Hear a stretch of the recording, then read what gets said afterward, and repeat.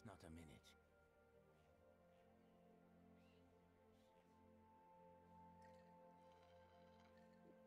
Hey guys, so I'm just doing a video on vision placement. So in your last game when you guys invaded, your wards were right here.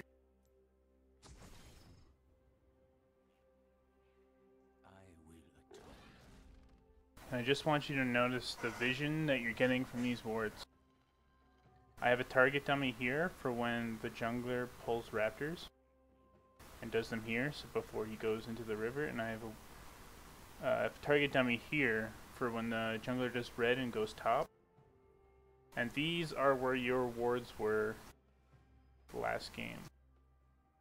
Extend. Level 1 you put one here, and then level 2 Orianna put one right here.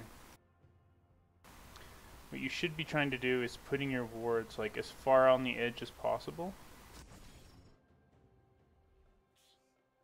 So now you can actually see you can actually watch him do red buff now. Before the vision line was up here, so he could be doing red buff and you'd have no idea when he actually finishes it. Waste not a minute. And when Orianna warded, your ward should either be here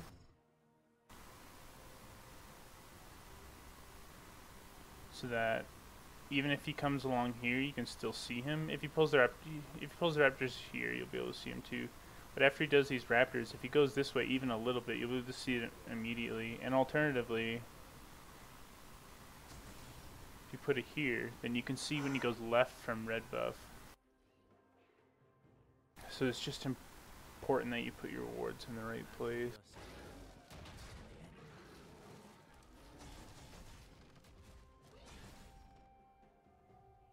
Also, when you guys invaded last game, after you put your wards down, you don't have to leave. You can just stay here and do the red buff.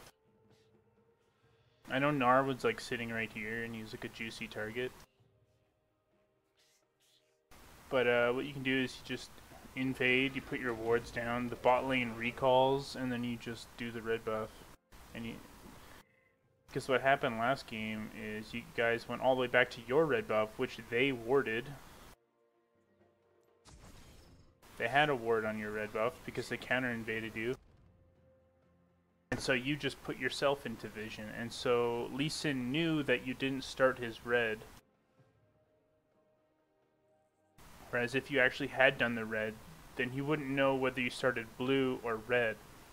But since you showed yourself, he knew that he could go from his blue to his red. We do what we must. And it also didn't prevent him from going topside. The biggest part of this strategy is forcing him to the bottom side of the map. I mean, it's good that you see him with these wards. You get to see when he crosses over. But if you actually just do this red buff and then do these raptors and then go over and do your blue buff for the level 3, We do what we must. if he comes topside, he gets nothing. There's nothing for him to take. He's forced to go bottom side, and now there's no way that he can go top.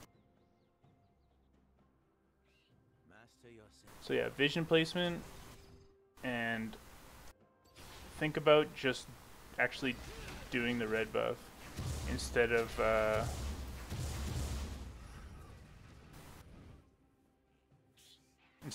going all the way back across the map where you have no idea what they've been doing on the other side of the map.